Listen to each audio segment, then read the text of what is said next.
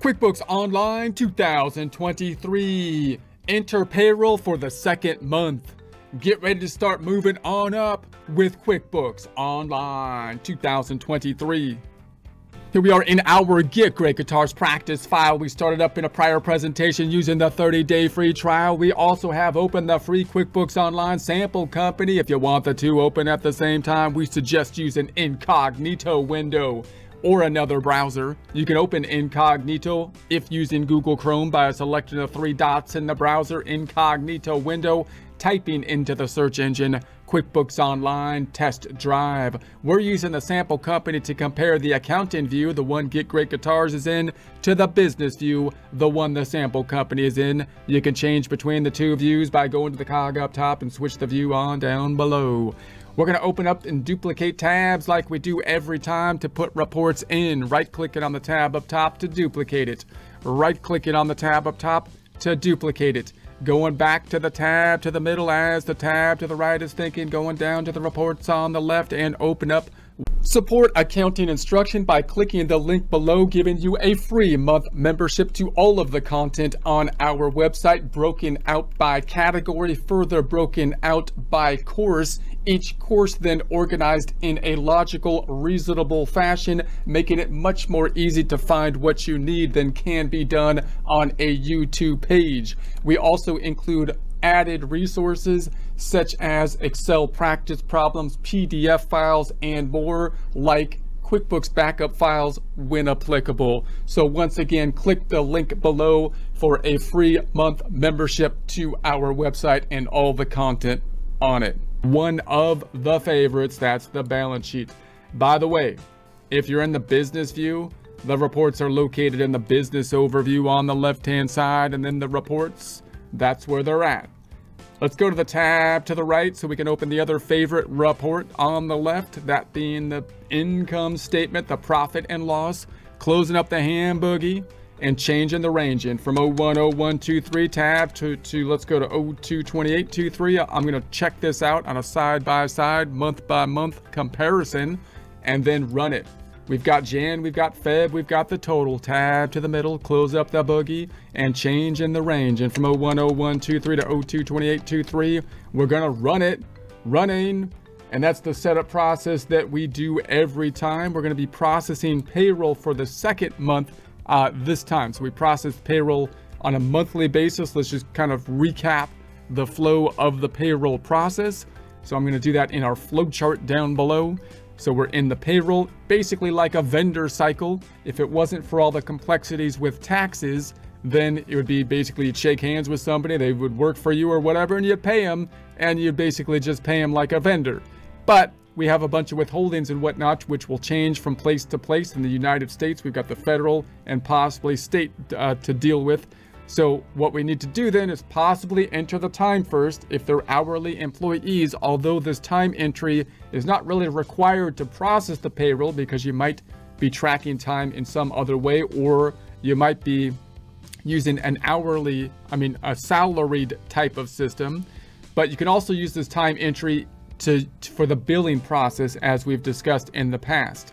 Then of course, we're going to process the payroll, which will generate payroll checks, which will be distinct forms, different than other check forms, in that they'll be marked off as like a payroll type of check. So we can determine which checks are payroll versus non-payroll type of checks.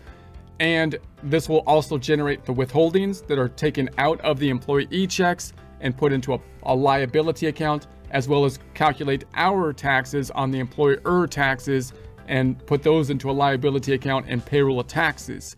Then, of course, at some point after that, which we'll do shortly, we'll have to pay the payroll liabilities for the withholdings that we took and our payroll taxes. We're also going to have to deal with the 941s that are quarterly information returns, the 940 at the end of the year, the W-2 and W-3s at the end of the year. So that's the general process. Note, if you're a bookkeeper or if you're doing your own business, you could do this internally, or you could hire someone to do it as a third party, like an ADP or a Paychex. Those are the big ones.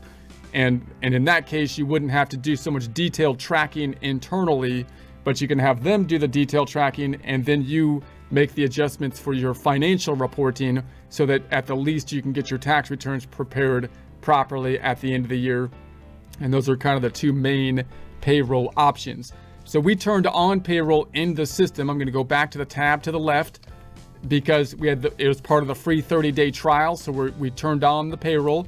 Payroll's a little bit difficult. So if I go into the payroll and the overview up top, it's a little bit difficult to follow along with the payroll in a practice problem, because payroll is one of those things that generally needs to be run real time.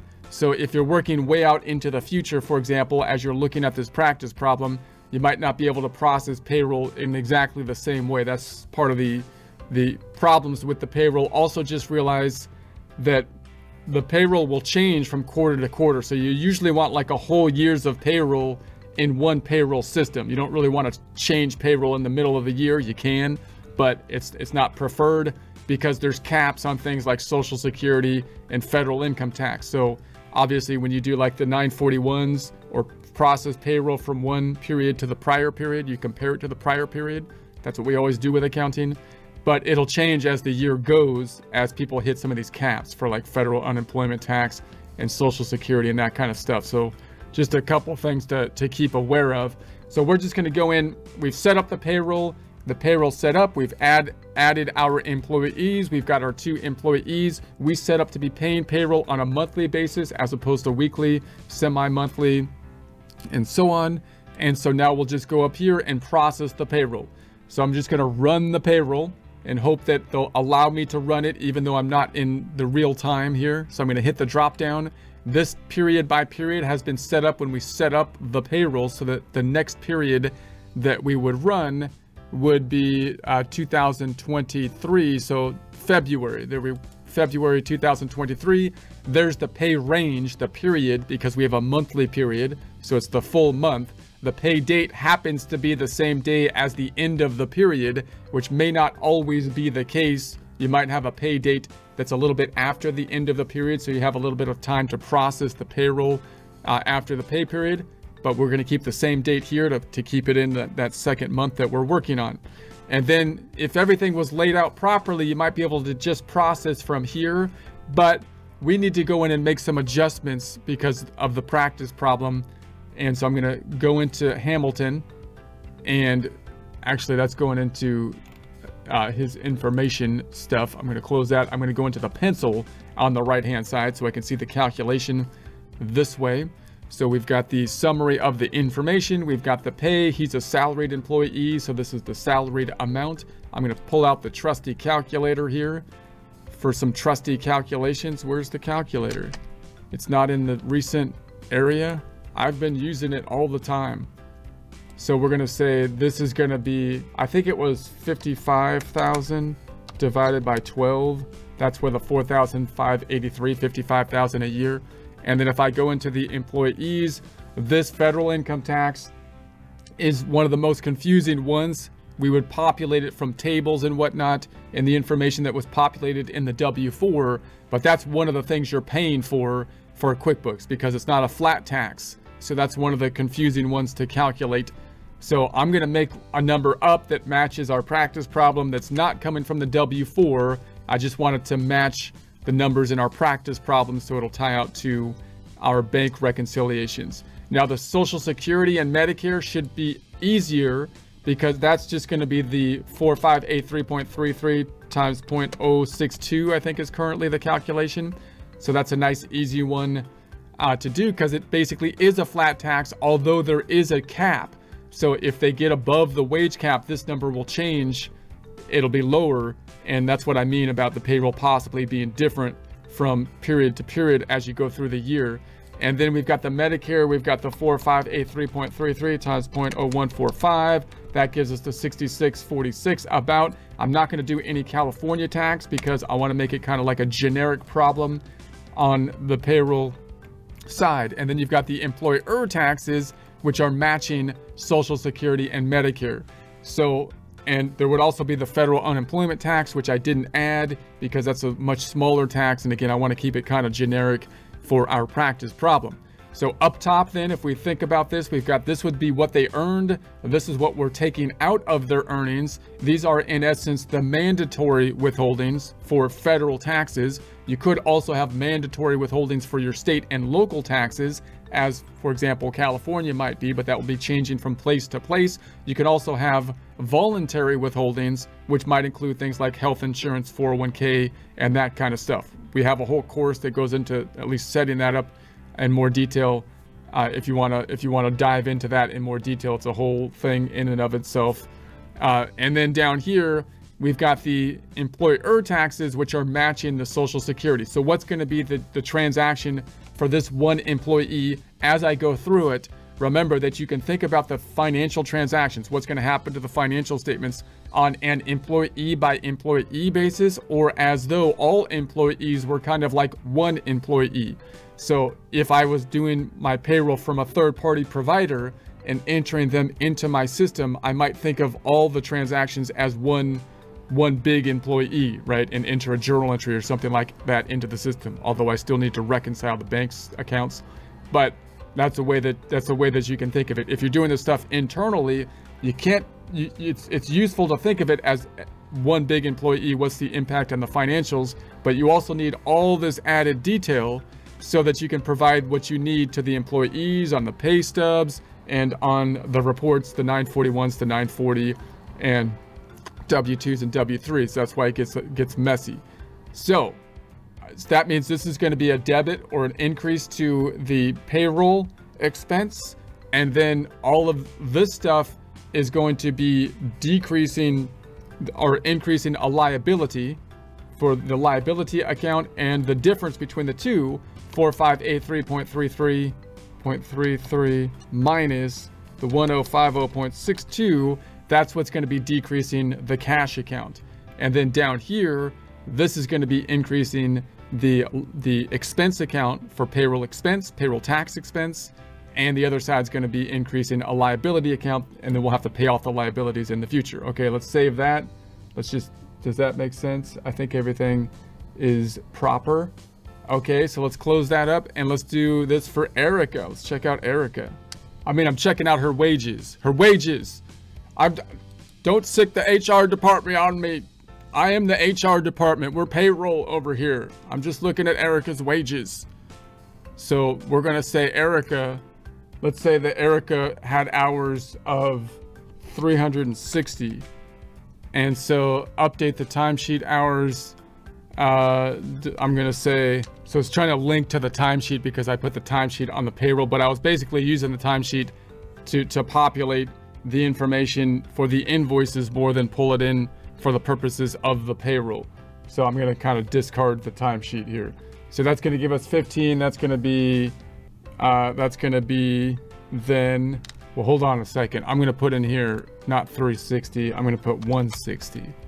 And so that'll be 2,400. Okay, and then what we're gonna withhold, I'm gonna change this again. I know it's really high, but I'm gonna change it to 360 to tie out to our numbers in our practice problem and remove the California tax. So that means that the 2,400 times 0.062, that's where they came out with that 14880, and the 2,400 times the 0.1045 is where they come up with that 3,480.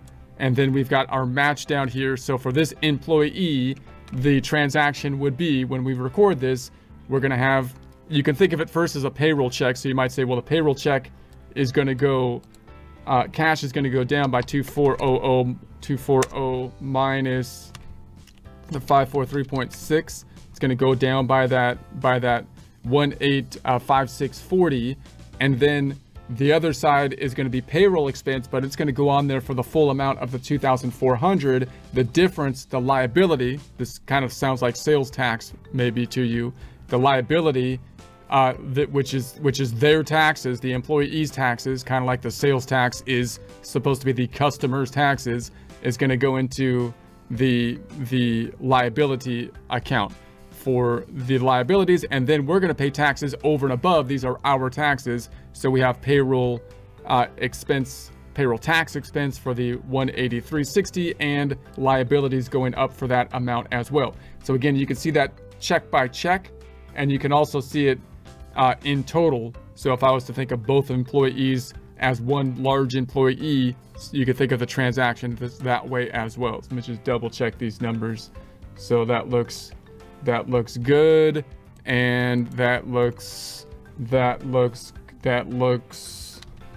I think. So, and remember, payroll is one of those things you want to measure twice and cut once. You don't want to have to reprocess payroll generally, because it's a pain to do that. You have to like delete the paychecks generally to do that and run it again. So you could save it for later if you needed to go to coffee before processing, but I'm going to go to the preview page. Let's do a preview. And so we've got the preview information, the total payroll cost. Now, if you were to do a transfer into like a payroll checking account, which could be useful sometimes so that you have one checking account that just processes payroll, then you might just transfer the money from your checking account to the payroll account and then process payroll out of it.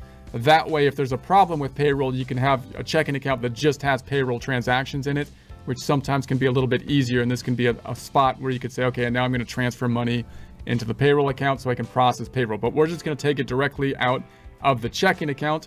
Then down here, we got save for later again, or submit payroll, and we've got the preview. Let's go to the preview. Gives us a nice little report, in essence, of the information. So let's check it out. We've got Adam, we've got Erica, and then we've got the net on the total. So this is kind of what I mean about us being able to see each employee as like grouped together one employee, right? Because now I've got the salary for the both of them, which is going to increase the payroll expense. We've got then the withholdings for all of them, the federal, the Social Security, and Medicare. Those things are going to be increasing the liability. And then the difference between those items, which I believe is going to be the 4583.33 and plus the other pay of 2400 minus the 1060 minus the 432.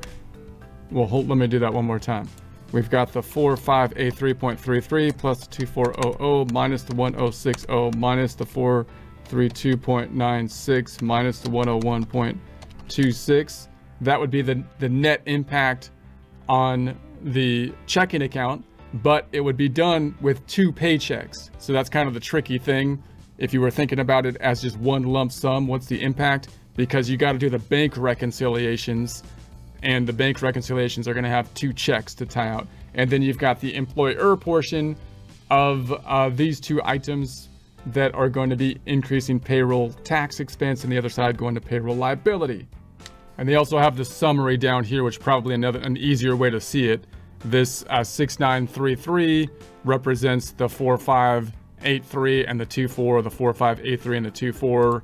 So this is the 6983.33 minus the withholdings minus the 1594.22 would be the impact on the checking account. And then you've got the taxes for the employer side. All right, let's check it out.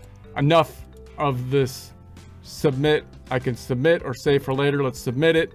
Let's just do it, man. For crying out loud, just do it. Okay. So I think the next check number we were on was 1022. So I'm going to do that. And then I'll just put this at 1023. Let's do that. Okay. And then if I check out the pay stubs that we need to provide to the employees, we've got the information on it. I'm going to close this out and then close this out. And can I make this a little bit larger, like so? They changed the layout of my Adobe page.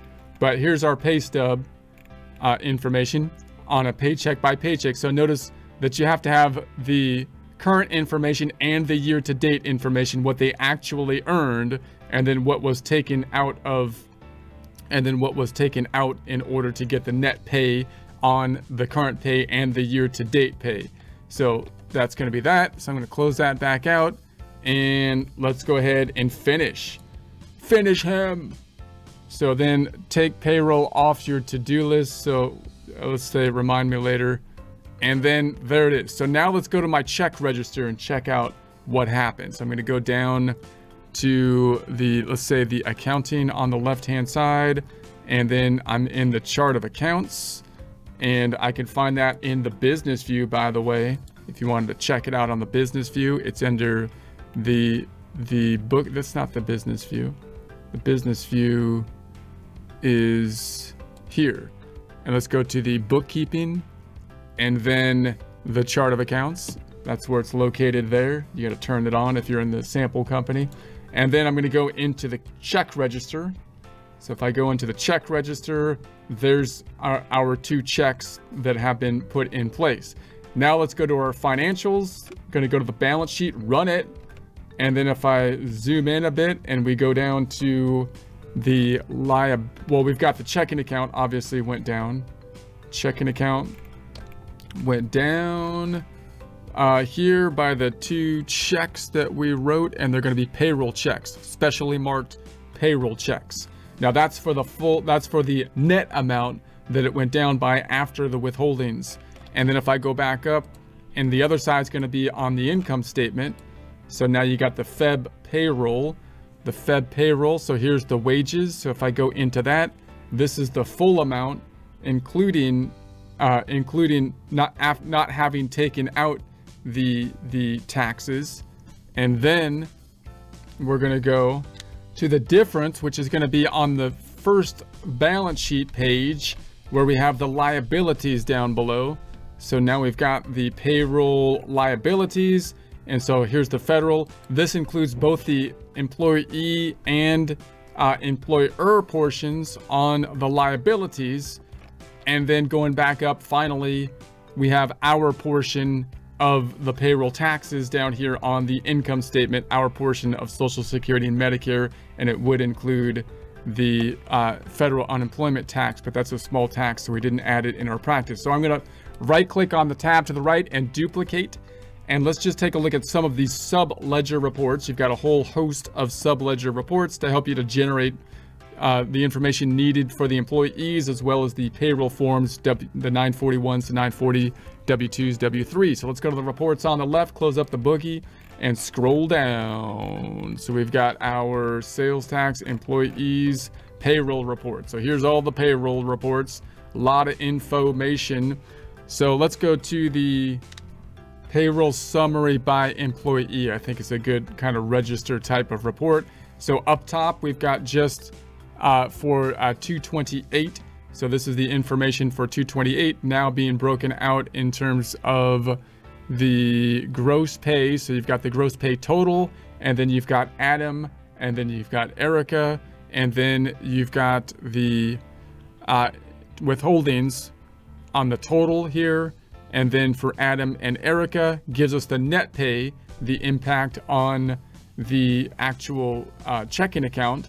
So again, this is where it gets a little tricky when you think of it as a journal entry, because when you reconcile the bank accounts, it will show up as 2 separate checks. So if you record it in your checking account, just like when we use the undeposited fund or the clearing account or the payment to deposit account, if you record it as one lump sum, because you're recording it from a third party, for example, that did the payroll into the system, then you're going to have to be careful when you do the bank reconciliations for it, because obviously it's going to be multiple checks that you're reconciling to.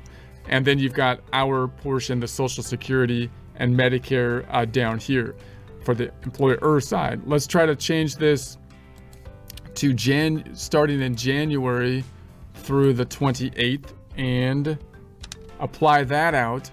So now we've got the gross pay at the 13,966.66. So let's see if that will tie out to that should tie out to our income statement. So if I run the income statement for the total for the 2 periods and roll down to wages, we're at the 13,966.66, right? So see how your payroll reports should basically tie into that. Now, some of the tax stuff isn't going to tie out because we made an adjustment last time in our practice problem to match out to the bank reconciliations. And that's where you need to be careful with the payroll, because we did that for practice problem purposes, but you don't really want to do that in practice, because this information is going to be used to make your information returns, the 940s, the 941, the W2s, and the W3s. And what you want to have happen, of course, is for that information on those information returns, the information on the pay stubs, and the information reflected on your financial statements to mirror each other, to be correct. You want to be able to double check them at the end of the year, because if there's an audit or any kind of problem, everything should tie out. Usually when things don't tie out, it's not due to malice. It's not because there's someone's intentionally trying to mess something up. It's because they were trying to fix something and they did a workaround, and instead of like deleting the payroll or adjusting the payroll items, they made like a journal entry to fix something or something like that. And now the payroll reports don't tie out to what's on the financial statement. And so that's what you need to be careful of. Everything works smoothly if the whole payroll system is set up properly, and then you don't report anything else. Like if you reported something to a journal entry to this wages expense, that's going to clearly mess things up, because it should only have stuff in there that's from the processing of the payroll. And if you post something to this and not do it through the payroll processing, it won't be reflected on the payroll reports, and the payroll reports are used to create the 940s, the 941s, and the W-2s and all that kind of stuff. So if there's a problem, we'll talk more about this next time. You really would like to, in practice, delete the payroll and reprocess the payroll instead of trying to like fix it. That's why you want to do payroll basically right the first time, because going back and fixing it usually means you've got to kind of start over, and that can cause all kind of complications, especially if you already filed the 941s on the quarterly tax returns or something like that. Okay, enough with that. Let's go to the tab to the right. Let's take a look at our trial balance, our trusty TB, by going to the reports on the left-hand side. And then we're going to go down and just type in trial balance. Trial balance. And then we'll change that range up top from 010123 to 022823, and then run it. And let's do it side by side just for the fun of it, because it is fun. It's good times. And if your numbers tie out to what we have, we're in the same spot, that's good. We're going to do a transaction detailed report at the end of the second month of data input to drill down on any differences.